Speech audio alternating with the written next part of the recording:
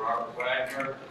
He is a professor and head of Purdue University's Department of Forestry and Natural Resources. We all know him as being on the faculty at the University of Maine, where he was the Henry Saunders Distinguished Professor in Forestry. He did a lot for us up here in Maine in terms of talking about forestry and promoting its use. And we even pulled him back, I think, during the debates about very old applications of herbicides, and we got to experience the ACF committee and do his best to try and help us make people understand the importance of vegetation management. So we're glad to have him here today. And Bob, thank you so much for coming, and I'll give you the floor.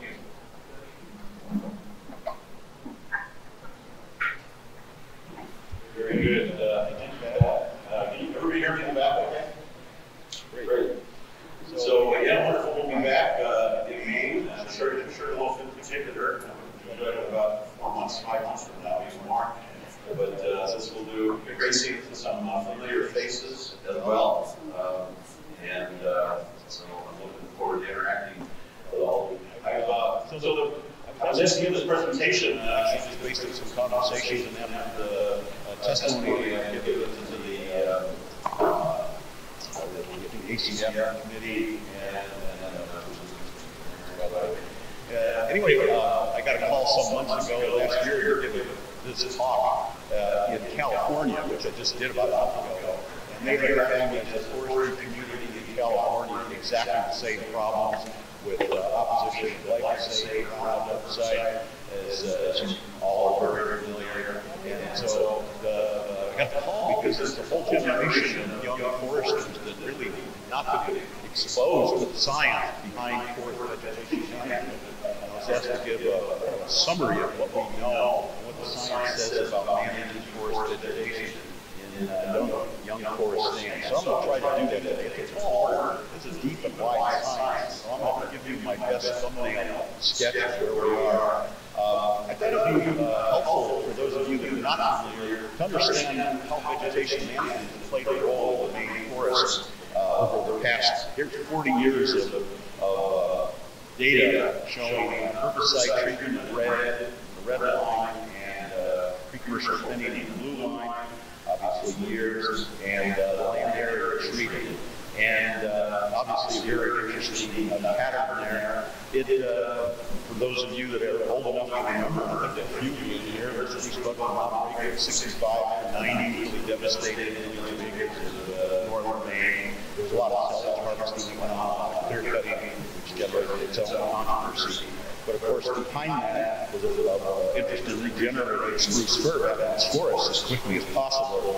And this is what really established this period of high herbicide application in Maine's forests, upward of most 1989, 90,000 acres a year were treated. So pretty dramatic. Almost 1 million acres, 900,000 or so total over that period were treated. That established a lot of young spruce fir forests that are there today. That was followed, as you can see, by in the blue line. Once those trees, those spruce fir, were regenerated, they were close together and needed to be spaced, and so that gave rise to a pretty good size pre-commercial thinning or PCT programs during that era. And since about early 2000s, we've been in this sort of post-budworm, they call FPA, partial harvesting, the Forest Practices Act era, and both pre-commercial thinning and herbicide use are around 10 or so thousand acres a year in the forest. So I wanted to give you today just a quick overview of vegetation management science, what we know. I've been working in this field for about 40 years, so this is sort of Wagner's worldview of a lot of scientific literature, for what it's worth. And then the question I want to address is science dead, and 3 factors that are working against science when we're dealing with this topic in particular in public. So just a bit about the history of forest vegetation management research. There's really a strong scientific literature associated with forest vegetation management.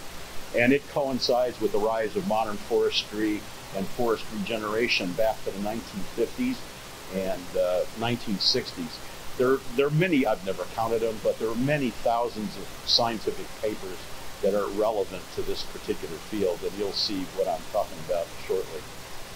The peak productivity for this research was pretty much the 1970s through the 1990s. After 1990, there was a sharp decline in a lot of the research that was going on at the time, mostly due to the adoption of ecosystem management policy by the U.S. Forest Service, which changed the demand for regeneration information in forestry, and the sell-off of forest industry lands to REITs and TIMOs during this period. Both of these were pretty significant. It changed the demand for scientific information about this particular topic. So, do we really need forest vegetation management was sort of the basic question. And if you look at the literature, this research went on in sort of three areas of the three geographic areas of North America. We call them Pacific, obviously Pacific Northwest, where Douglas fir and other important tree species are. The southeastern U.S., particularly around loblolly pine regeneration, and across much of the northern forest, which includes Maine. And there's these are the primary tree producing areas, wood volume producing areas of North America, so it's logical that these are the areas where this research would have been a focus. And the data is really amazing. Some years ago, I did a survey of the longest running studies in forest vegetation management across North America. And it's pretty dramatic. If you move, and this is just a shot of one experiment in southwestern Oregon showing harvest with no forest regeneration, or excuse me, planting but no forest vegetation management, and it really creates nothing but brush fields, nearly complete regeneration failure. And however, if you do good mechanical site preparation and herbicide treatment, those are the ponderosa pine, and this is the same age, 8 years, what it looks like. So dramatic, absolutely dramatic differences in the outcome. Many hundreds of % difference in volume. In the southeast, they discovered exactly the same thing, trying to grow loblolly pine. Of course, they tended to have pretty good site preparation, but they early discovered back in the mid-70s the importance of competition for the grasses and forests that are shown in the top picture, and that's regeneration of loblolly, but with no herbicide or herbaceous vegetation control. And with just 2 years of herbaceous vegetation control, these are the same 6-year-old loblolly pines. So really dramatic differences in tree growth that have been documented in a wide variety of studies. In fact, some of the southern universities have done really a wonderful job with multi-state replicated experiments looking at the yield effects of vegetation management. So very strong data, and tens and hundreds and even thousands of % difference in yield as a result of vegetation management. We moved to the northern forest. We found pretty much the same kind of thing. Here's just a shot of a white spruce stand. This one's in southern Canada with 4 times more merchantable volume with good vegetation management, some early thinning. And the northern forest experiments showed very similar percentage gains in the hundreds of % of yield as a result of doing early vegetation management. And in fact, I'd be remiss if I didn't talk about Maine in this regard, and that we have up near Bingham the longest running forest herbicide experiment in North America. In fact, probably the world, I suspect, in my travels. I've never seen one this long. McCormick set this one up back in the late 70s. This is a shot in 1978, 1 year after the herbicide treatment. Some pretty dramatic differences in the amount of vegetation control. The question was, did this really make a difference over time? And during my later years at University of Maine, we resurrected, reestablished, and measured the 40-year outcomes as a result of this experiment. And this summarizes that. You can see the no treatment at the top, largely aspen, red maple, and the herbicide only in the middle, more mixed species stands, and then followed with herbicide, followed with PCT at the bottom. So very dramatic difference. What's interesting is the total standing volumes, as we're talking about biomass, total standing biomass. These three pictures, by the way, this is a computer-generated version of the actual data of these plots, is the total standing biomass is the same in these three pictures. And the species diversity or richness is the same. What's different is the proportion of species that occupy the stand. If you're interested in growing merchantable softwood, the formula here is pretty clear. And what was interesting is, although at the time of Boston Pond study, there was a lot of debate about which herbicide was better than which and whatnot, 40 years later, the trees told us they really didn't care. They only cared whether they were sprayed or not. And that was the kind of the moral of the story. So we looked at 30 long-term studies across North America in all three of these forest regions I talked about. And this is the volume of untreated plots versus the volume of the best treatment in these long-term experiments. And I'll just, so each of those dots is an experiment somewhere in North America. And what we found is that volume gains from good vegetation management were 30 to 500% increases in stand volume as a result of doing good vegetation management. Obviously, a fair bit of variability. What we tended to find in these data is that there would be 1,000% differences in the outcome of the young forests if there was substantial regeneration failure, as I showed you in that Northern California, Southern Oregon.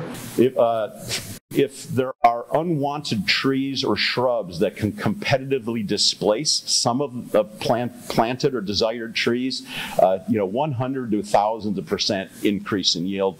And if all the trees are going to survive, but there's just herbaceous competition, there between 10 to 100% increases in stand volume as a result of that. So, it all depends on the situation you're dealing with and in what forest type. But in any way you cut it, in any one of these regions, an investment in vegetation management pays off in very big ways. Since a lot of this work was done in North America, since then, as many of you know, plantation culture in Brazil and South Africa and New Zealand have really taken off, and they've now developed their own body of literature, and they have found exactly the same thing. And even in spades, more eucalyptus culture, radiata pine culture, loblolly pine culture in all of these southern hemisphere forests, not possible without strong forest vegetation management, and they've replicated the kinds of results I just showed you for North America. So pretty substantial. Do we need herbicides? Yes, if you want to grow young forests quickly or replace what was there previously. One of the things, just in the way of a few principles that are interesting, one of the things that particularly got credit to Lee Allen from Virginia Tech, or excuse me, North Carolina State University, but work that was done with Virginia Tech, had been looking at why these young stands. One of the things we would see is that when you do these big percentage increases, these are always diverging growth curves over time when they're treated early on. And the question is, well, why is this divergence so great? And one of the things they discovered with loblolly pine in these experiments, what they showed is with vegetation management, and this kind of makes sense, we're putting more leaves on trees. All right? So trees have more leaves, more leaf area per tree or per unit area of ground as a result of doing vegetation management. But the other really interesting finding is that leaf area, so there's not only more leaf area, but each square inch of leaves produce more stem volume. So the efficiency of the leaves is greater. And that's one of the reasons that we see these just really tremendous increases over time. So leaves grow trees, and vegetation management grows leaves, and those leaves are more efficient. And this is one of the reasons we see these great yield differences. A colleague of mine, Tom Fox, who was at Virginia Tech, who's now the vice president for Rainier, I believe, did a really cool summary of what happened in the Southern Pine region over from 1940 to the early 2000s. And here's just a shot of what the bars are total yield from 1940 to 2010, and the black line is the pulpwood rotation age. So what he described over time, based on the forest research that was done and implemented in the Southern Pine region, is that they were able to grow from 50 to 200 tons per acre per year in 70 years. And they went from a 50-year to a 20-year rotation during that period. So they quadrupled productivity and more than halved the rotation time to get there during this period. And most of these gains have required effective vegetation management. He, in the same publication, describes what were the key technological advances in forestry that allowed this tremendous change in yields in the Southern Pine region. And you can see the legend there. You know, there was clonal and biotechnology, tree improvement, fertilization, and whatnot. And those are the bar at the bottom, the bars at the bottom show the relative contribution of each of those new technologies to the yield of Southern pine stands. What's really interesting to me as someone who does forest vegetation management is that the gains that came from the introductions of these technologies really weren't possible without good early vegetation control in these stands. So I could argue vegetation management has been responsible or a major contributing factor to the success of these increase in yields. And those in the Southern Hemisphere are seeing exactly the same thing. So I'm going to leave that topic. So if you're wondering why do we need to use herbicides in the field based on the world literature, you're darn right. And it's a really strong literature that we have to draw on. A lot of the other work that's been done in vegetation management relates to the methods of managing forest vegetation. And that is obviously mostly herbicides. 2,4-D was discovered and synthesized in the late 1940s. And that really launched a whole revolution in all forms of plant culture with the advent of herbicides. Of course, herbicides go back many thousands of years, and go into that history. But modern era of synthesized herbicides goes back to the mid-40s. So, and I know those of you in the back can't read this table, and I don't expect you to. The question is, which herbicides kill which plants?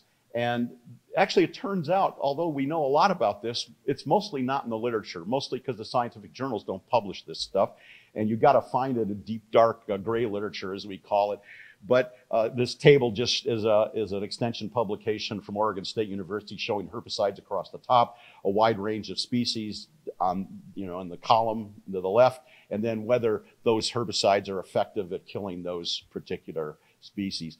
So one of the things I tell my students when I'm teaching this stuff is that this is one of these areas that it's really not much in the way of science. This is where we do, this is more art and experience doing this part of vegetation management than it is science. We use scientific methodology to determine these kinds of responses, but as I said, it doesn't end up in the literature. So it's one of these things that's really hard to communicate. If you wanted to go to the scientific literature to defend what we do and in this area, it's actually tough. There is some out there, but I'd say this is a bit of a weak spot or weird weak spot in the literature. But we do know a lot, but it largely comes from the experience of those regeneration foresters out there applying herbicides and understanding what effect they have in these plant communities that they're treating. One of the things that we really know a lot about, and this is largely thanks to the agricultural community, which has continued to do a lot of intensive cellular and biochemical-based research in understanding how herbicides work. And it's impossible to really cover this. This is a cross-section of a plant cell, and you can see these different types of herbicides that we use, these different families. We have a really good understanding scientifically, right down to the biochemical pathways, where these herbicides go in the plant, what effects they have, how they're decomposed in the cells, and how they're moved. And it's astonishing literature. It's obviously very technical if you're not involved in plant physiology or plant biochemistry. But just to let you know that if you want to go to the literature, there's really a deep understanding of how these herbicides operate inside plants and what effects they have. In fact, we understand down to the biochemical basis why plants are resistant or develop resistance to particular herbicides, which is a widespread problem in use of herbicides across agriculture and other areas. I spent my early career hanging out with a bunch of herbicide toxicologists, so I won't pretend to be a toxicologist, but I listened to lots of lectures over and over again from the people that really do understand this area. And largely thanks to the pesticide regulatory requirements by EPA, in the US and by all major governments in the Western world largely, who have strict requirements for documenting the toxicity of these materials and their environmental behavior before they're registered. This is, we can talk about Rachel Carson and Silent Spring, but the pesticide regulatory process and the strong data demands came from that awareness back in the 60s and 70s. And anyway, thanks to those pesticide regulatory requirements, there is a deep understanding of the toxicology of these materials, the acute and chronic toxicity, and the probability of exposure in any agricultural environment, and food residues and or pesticide residues in food. So pretty good understanding. If you want to go to that literature, it is very deep and wide on any one of these herbicides that we use. Glyphosate's the most widely used herbicide in the world, hands down, and it is literally the most studied compound in the world. So that literature is a monster if you want to get into it. We also, thanks to those same regulatory requirements, understand how what the fate of these herbicides are in the environment once they're released. The graph in the kind of diagram in the upper right just shows all of these ecosystem components and where once herbicides are deposited on leaves or on soil, what their environmental fate is, where do they travel, what ecosystem components, how long are they there, what's their concentration when they're there, and how do they move and eventually decompose in the environment. We've got a really strong understanding of that, thanks largely to the agricultural research community that has done tremendous work. Again, a very deep and wide literature if you want to get into it. We understand what the decomposed products are, and I don't expect you again to see the graph on the bottom, but all of the decomposed metabolites of glyphosate.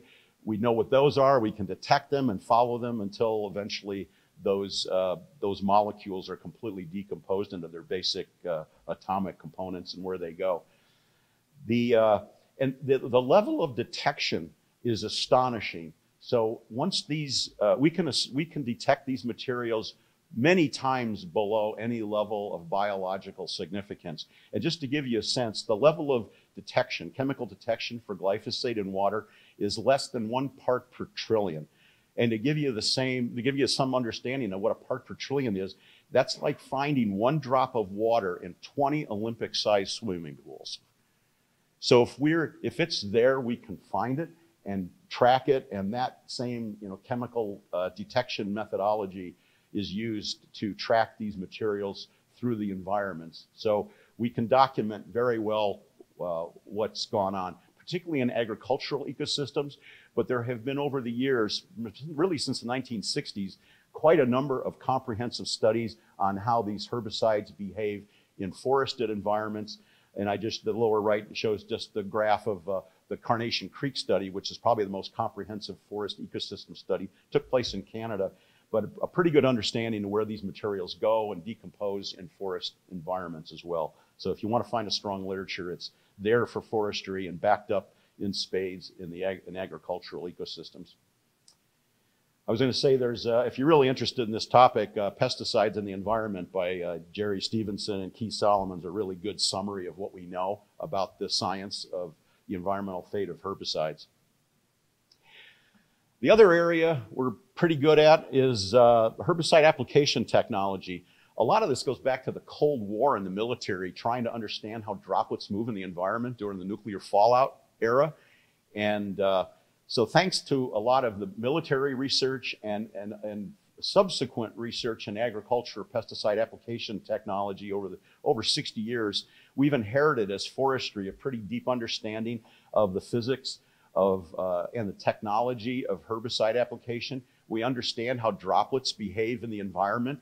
Our nozzles have gotten so much better with the AccuFlow nozzles. These are needle style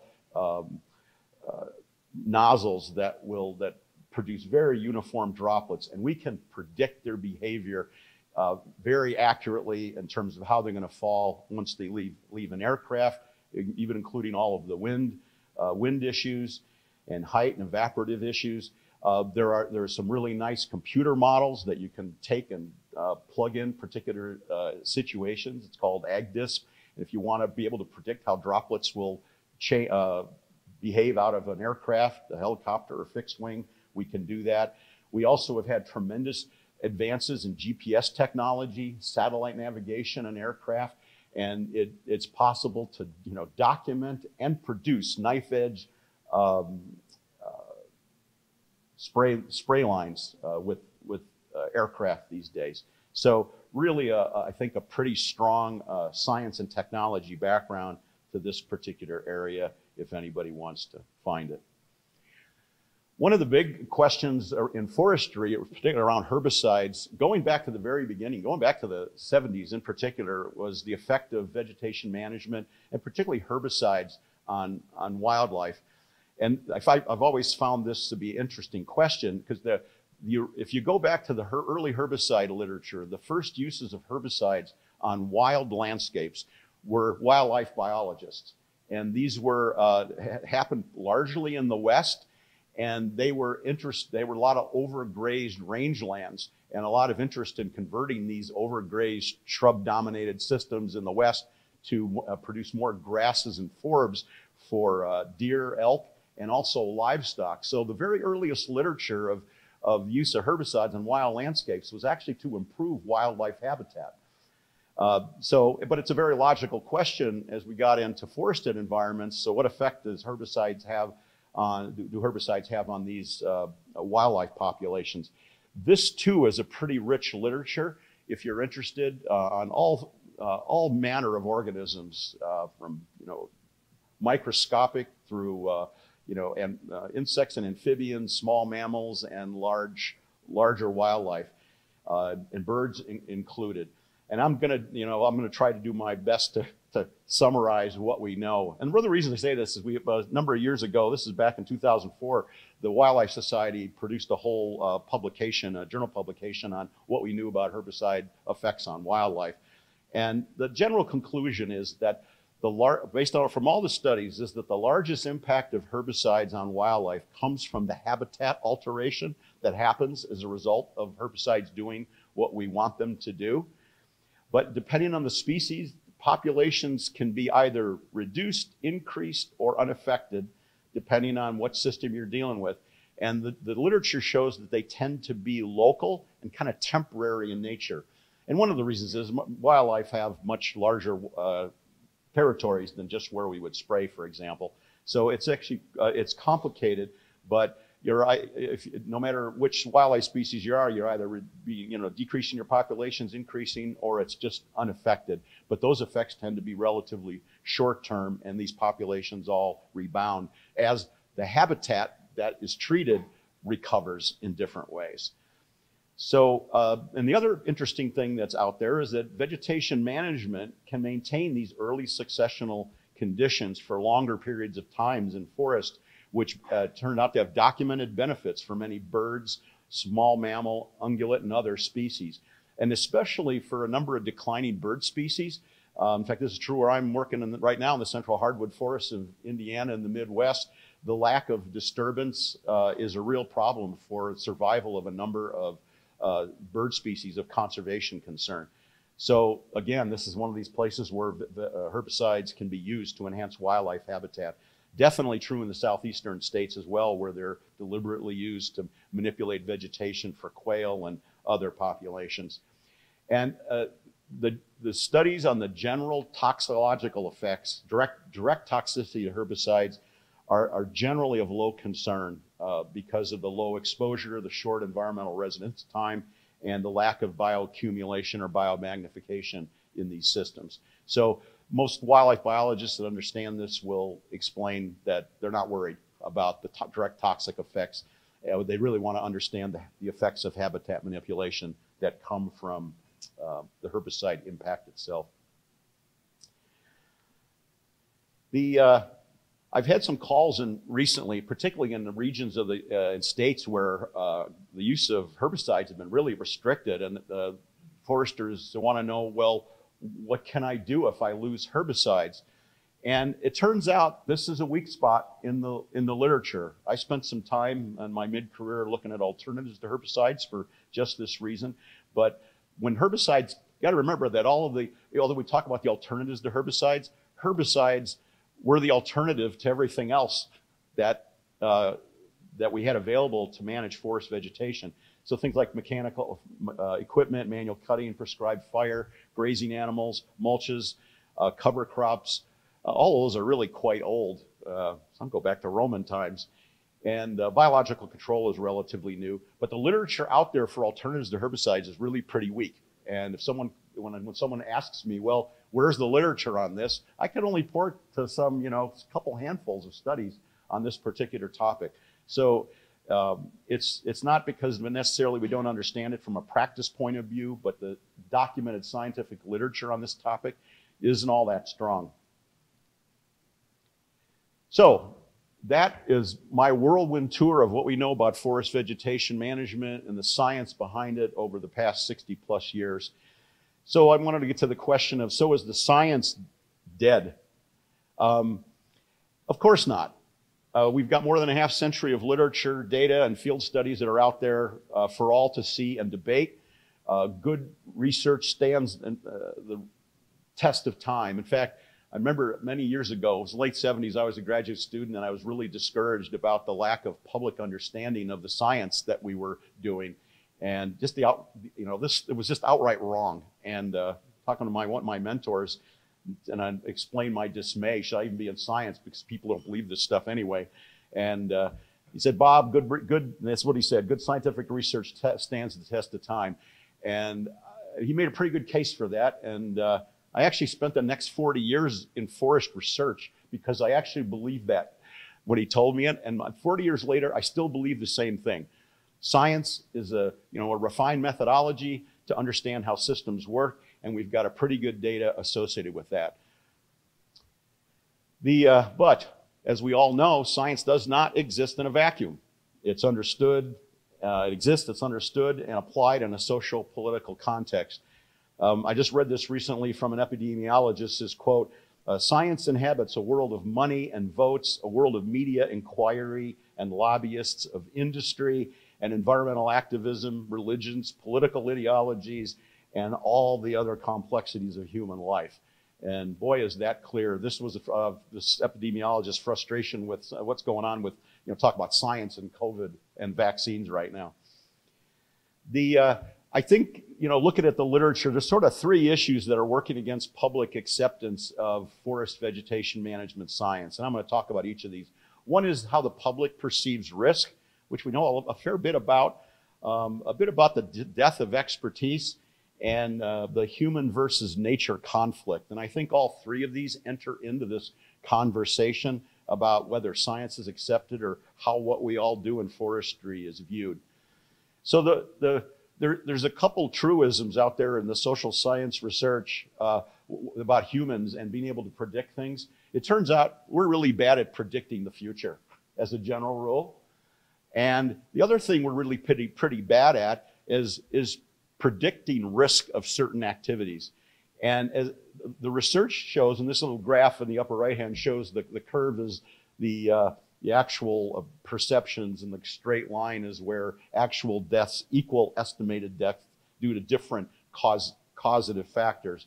And what you can see is how the curved line falls below the straight line. So we're pretty bad at underestimating actual death rates for the highest risk activities. And we tend to overestimate death rates for the safest activities. And so this just tends to be true all the time in this research that's been done. But that affects how people view the risks of what we do. So there's Paul Slovic is really the social scientist that really brought this public perceptions of risk science to the forefront. And his conclusion here, and I'm describing how he describes this world we live in with perceptions of risk, that the public sees things that they dread, and what he calls dread. And these are risks that are uncontrollable, catastrophic, seen as not being fair. They're not easily reduced. Anything having to do with kids is a dread, and becomes a very high-profile risk. And then on the opposite end of the spectrum, where they don't dread the outcome, where the risks are controllable, they believe they're equitable, that the risks are easily reduced. The other dimension is whether they understand the risk or not. It's either unknown or, from their perception, or known. And so it kind of creates this axis of how risks are viewed.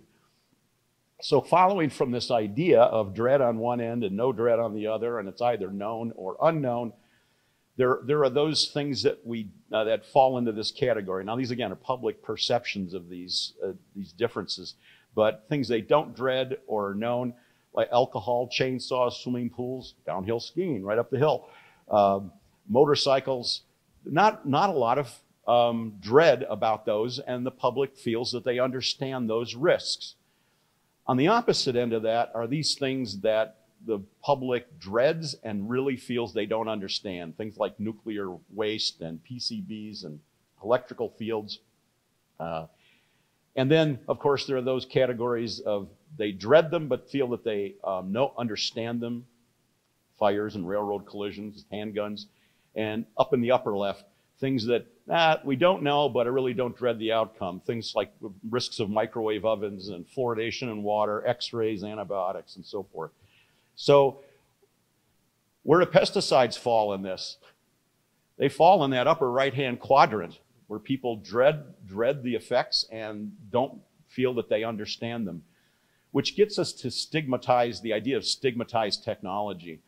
And a technological stigma is any profile media event that involves technology that share a common risk perception characteristics, particularly high dread. It's an involuntary risk, it's unknown, and particularly a problem for future generations. And Slovic's book here, Cover Perceptions of Risk, is really a wonderful document if you want to understand this. And of course, these are actually pictures from my television. And for those of you that watch any television these days, will see these, the class action ambulance chasers with glyphosate lawsuits. So what do you think the effect of that exposure over and over again on televisions across the United States all the time has on making glyphosate a stigmatized technology? You couldn't have done a better, if you wanted to stigmatize something, you couldn't do a better job. So it's, and the fallout of that and the perceptions of risks and the stigmatized technology that come from herbicides, and particularly Roundup, is right there for all of us to see. One of the things Slovic showed in this research is that on the same scale, each of those dots is a particular technology, and asked people whether they wanted to regulate that technology or not. So the big circle, the bigger the circle, the more interest there was on the public to regulate that technology. So larger circles indicate greater desire for strict regulation. And as you can see, once you get up into that upper quadrant where the stigmatized technologies are, there's a desire on the part of the public to regulate those risks. I got really interested years ago when we were looking actually at alternatives to herbicides, and I was working in Ontario, Canada at the time, whether how the public perceives risk. And there was a common perception among those of us in forestry that it was all those people in the cities that were screwing things up, that people out in rural communities that were in timber-dependent communities really understood this stuff and saw the world differently. So we actually went out and surveyed over 2,000 of them, people across Ontario in timber-dependent communities and the general public. And this is a list of general risk topics: cigarette smoking, groundwater, sun tanning, motor vehicle accidents, just a general list of activities that can cause harm in society, and how they perceive the risk of these. So this is the percent of the population ranking these things as high risk, and cigarette smoking was right at the top, because cigarette smoking education has been pretty efficient. But you can see the red bars and the blue bars. There's not much difference. So timber-dependent communities, in fact, in some cases, the timber-dependent community saw more risk than the general public.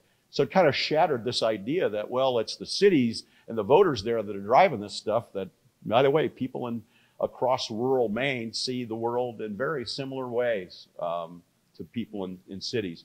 One of the things we threw in two activities: loss of forest environment and using herbicides in the forest. So herbicides in forest is seen as riskier than nuclear power plants.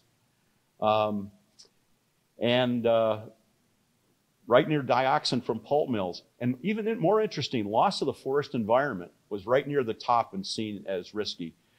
So one of the things we asked, well, do foresters perceive the world differently than the rest of us? So this is just, again, the same categories of risk. And we looked at government wildlife biologists, government foresters, and industry foresters. And any dot left of that dotted line, it reflects how these groups perceive risk. And you can see we in the forestry community see risk as less for all of those activities, even common activities, than the general public. So there's a message to us. When we're talking to the public, keep in mind that we as a group tend to perceive risk less than the people that we're talking to, neighbors or the public in general. And it's important to recognize that in the communications world. We also went on to see what were the biggest factors, and I won't belabor this, but we looked at their people's environmental values, their perceptions of risk, whether they agreed with timber harvesting, and what were the big drivers of their support for herbicide use. And it turned out trust had the largest influence. So trust is really important. If you're in any company, if you're in a government agency, you really need to have trust, as I think we understand. And there's a fair bit of research about trust these days. It's fragile. It's destroyed instantly. It's built very slowly over time. One negative event carries more weight. In fact, the ratio has been developed in the research. One negative event is equal to 3 or 4 positive events. Those of you that are married can understand this equation. But there's also a biological reason for why we view negative events more than positive events. Going back to us being preyed upon in our biological history. At least there's a cool hypothesis about that. So negative events obviously are more visible. Bad news is more credible than good news. Once you have distrust, it's self-perpetuating. And if you live in a participatory democracy, you need to have trust. If you live in a dictatorship, trust isn't all important. The other thing is understanding how we communicate risk. We've got the way a lot of us in the scientific community view it is it's very scientific, probabilistic. We talk about acceptable risk. We talk about population averages. The public doesn't see it that way. They're very intuitive. It's either safe or it's not safe. They worry about discrete events and personal consequences, and it does matter how we die. It's not a population average. So this business of risk communication is really important to bridging this gap. A fellow named Vince Cavello, if any of you have seen his work, does a wonderful job providing some of the key elements of risk communication. Wrapping this up, there's the other thing that's been going on, and I've seen it during my career, is really a lack of credibility on the part of scientists and the scientific community and the research that we do. Tom Nichols in 2017 wrote a book about this, Death of Expertise, and talked about the forces that are undermining the value of expertise and experts in the U.S. And he blames several things. He blames me. I'm a professor at a university, and we're giving kids A's, and they're mistakenly thinking that when they get an A, that they're getting, that they're experts.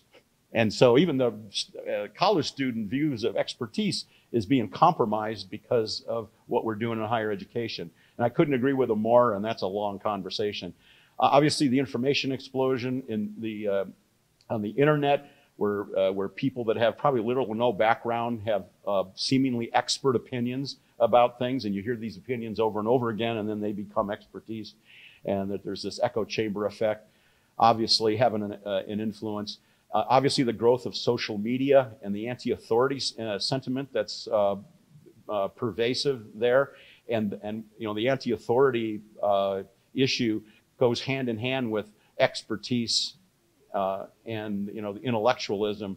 So the social media has turned against expertise. And then in modern journalism, it's not what it was. Everybody's a customer, and they're working with sound bites, and so the opportunity to be truly informed on issues, and then calling it all fake news makes it, you know, diminishes it. So I think he has a pretty good assessment of what we do at universities and research institutions and government, why we are, you know, have credibility issues. There's also, and I don't need to tell any of you, we live in a highly polarized political environment. There's been some pretty good work on how politics affects people's view of science. So, you know, if you're on the liberal end of the political spectrum, you tend to reject science related to genetically modified organisms, pesticides, nuclear power. Interesting about vaccines before COVID. And this, I dropped in forestry because in all my years of working in several states and the Canadian province and dealing with forest policy, people on the left tend to not believe me more than the people on the right. So I don't know, they might be right. But if you're on the conservative end of the political spectrum, you're not absolved of guilt, rejection of climate change, science, evolution, pollution, renewable energy. And interestingly, after COVID, vaccines have shifted to the right side of the political spectrum. As a general rule, liberals, though, however, tend to have a higher trust of scientists and believe the information that is provided. Conservatives tend to have a lower trust of science and see sort of a general on-the-street opinion as being equal to that of an expert. So if you go out and ask people, do you want public policy based on science and evidence? And it's interesting. In fact, the survey I just showed you from a number of years ago, we found, you know, if you ask people that, 80 to 90% will tell you they want public policy based on science. And in fact, here's some work from the American Academy of Arts and Sciences on public perceptions of science, you know, and it shows the same thing. You know, public policies, 70 to 90%, yeah, they want public policy to be based on science. However, and I know Pat Strzok will tell you this, that if you ever get involved in the policy environment, that everybody wants science-based or evidence-based policy, but there's a corollary, unless it conflicts with their politics, religion, superstitions, or personal financial gain. Then, I'm not that interested in science-based policy.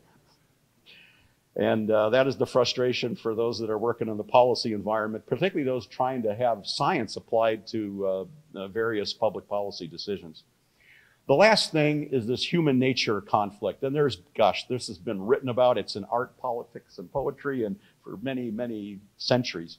But, you know, as a general rule, the public is in fear of the loss of nature. There's the loss of a forest environment was viewed as riskier than herbicides, dioxin, and nuclear power plants in the study that I showed you recently, just a few slides ago. And human values about forests are really deep-seated and emotional. Because those of us out there managing forest vegetation and whatnot, we end up with a view that, boy, nature's tough. It's really resilient. But if you're a public, you see it as fragile and easily damaged. And of course, any stigmatized technology like clear cutting and herbicides are viewed as a threat to nature. So the one thing to keep in mind is that when it comes to this nature-human idea, we accept that nature has been sacrificed in urban and suburban areas. We're going to live there. It's our habitat, but we're going to sacrifice nature. The other place we sacrifice it is on landscapes that are agricultural or pasture-based. So we understand eating, and we're going to have agriculture, and we're going to have grazing animals, and we don't worry much about nature on these particular landscapes. So where does that leave nature? So all nature and biodiversity ends up getting assigned to forests. And whether we like it or not, whether a government forester or an industry forester, you are viewed by the public as the default protectors of nature. And one of the reasons we have this deeply emotional political conflict associated with forests around the world, actually, you can go anywhere and see the same effects. We need to recognize and adapt to this particular idea. And that means change the conversation. So the science of forest vegetation management, the actual science of it, is not dead. But I can tell you, after many decades of doing this now, it's never been more walking dead in the public eye than it is today. And which is a bit, for those of us doing research, is a bit of a tough pill to swallow. I don't expect that Rick and his well-armed heroes are going to be coming out of the woodwork anytime soon to protect us on this particular issue. It's going to take, I don't know where it's going to go. This has been going on for a couple decades, and it's headed, if you put an arrow on the credibility of science, it's a downward arrow right now. And I think it affects everything we do in public policy, or certainly everything that you're all going to do when it comes to science and forest science and making public policy around that. So thank you very much.